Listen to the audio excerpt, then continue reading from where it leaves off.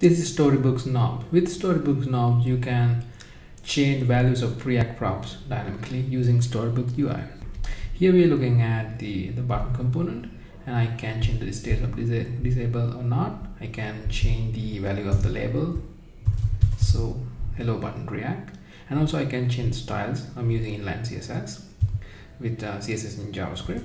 So let's try to change the color into red. So you can see we can change the values of props dynamically. Now let's see how to use Storybook knobs within your stories.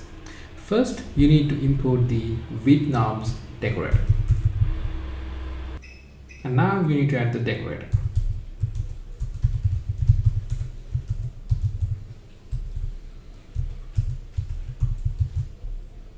Now we can write the actual knob. So first I need to import the text knob from the add-on, and then I can replace the hello React into a knob.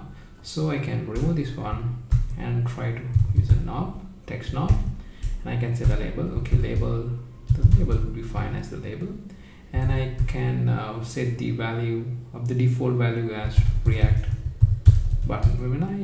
When I hit save, I can see the knob appears on the storybook. Then I can change the value. Let's say hello React button. You can say blah blah anything. So you can see the knob and how it works on the storybook.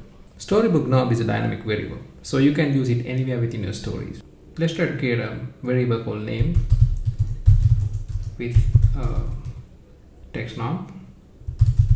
So then create some JavaScript content, and I put my name.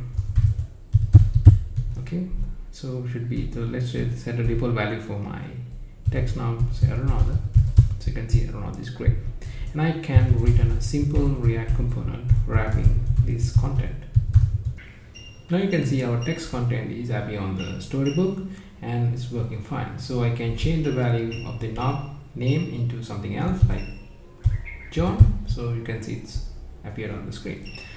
Like that, I can use any kind of knob inside my story. So maybe with this a number knob, object knob, or boolean knob, or anything else. So I can make my stories dynamic. This is Storybook knobs. I think this will be really helpful when you're writing stories and making them dynamic.